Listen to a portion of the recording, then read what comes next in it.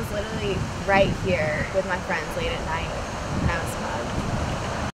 Fort Sanders is an area that many UT students call home. However, home is also an area of Knoxville notorious for armed robberies, break-ins, and even drug-related crimes.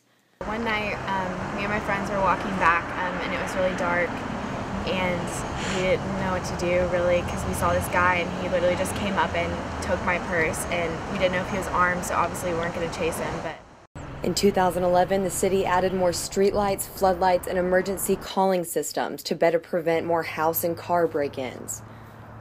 I mean, you don't have much violent crime. Most of it is lock your cars, use some sense, don't leave stuff laying around for people to break into. However, while walking these streets at night, you might find yourself questioning your safety. Many students have experienced traumatic events just by walking back from class or down the street to a neighbor's house.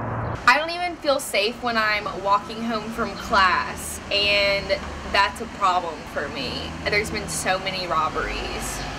Drugs seem to be one of the main reasons leading to break-ins and theft. Any violent crime we get, a lot of the time is situated due to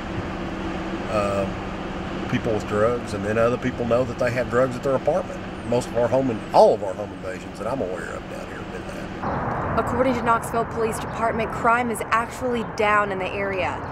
But the people that live here, especially the students, say they still do not feel safe. you know, a possibility of there being crime, but I just really don't feel safe living here anymore.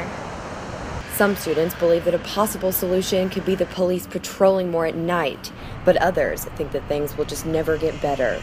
I've even had a few of my friends' houses getting broken into and their laptops been stolen, but nothing ever really seems to change. This is Alexandra Harper reporting for TVC News.